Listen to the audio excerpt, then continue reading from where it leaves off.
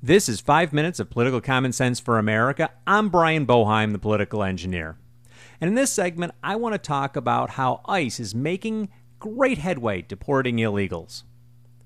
With all of the attention being placed on the Arizona law to help drive the arrest of illegal immigrants, John Morton, the director of ICE, has been getting a lot of press lately. During one interview, I heard him eloquently defend his organization's efforts. He claimed that this administration, that's right, the Obama administration, has deported more illegal immigrants in the past year than any other past administration. He also defended the prioritization of deportation by making the claim that they are only budgeted to deport roughly 400,000 people a year.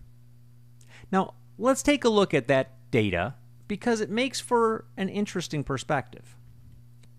In 2009, ICE removed, notice I use the term removed, 387,790 illegal immigrants.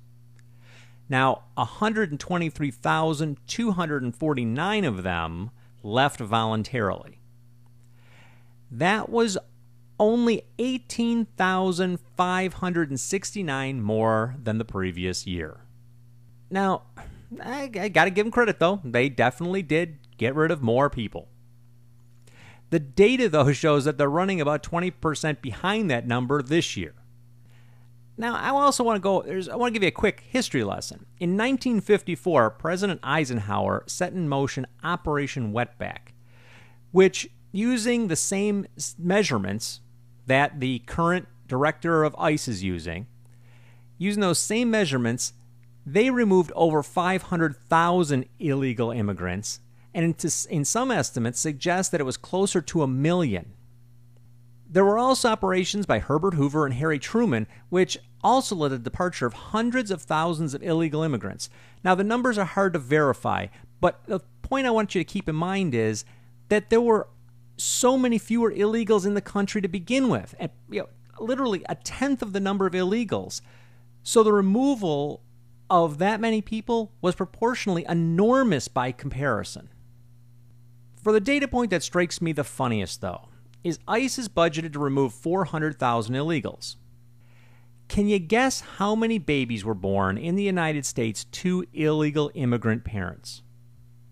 In 2008, 340,000.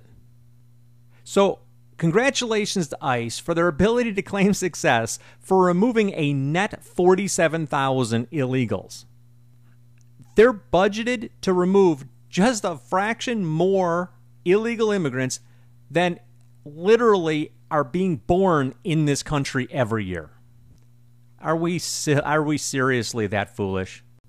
That would be like having a business only focus on revenue and not caring about profitability. The reality is, if we have that many illegal immigrant births in this country, compared to the number that we are deporting, you literally have to look at that difference, the difference in that number, and then compare that to the budget that ICE has to see how successful they've been. And the results are just pitiful. You've been listening to 5 minutes of political common sense for America. I'm Brian Boeheim, the political engineer. If you like what you've heard here, then pick up a copy of my book. You can find it at Amazon.com. Until next time, be safe out there.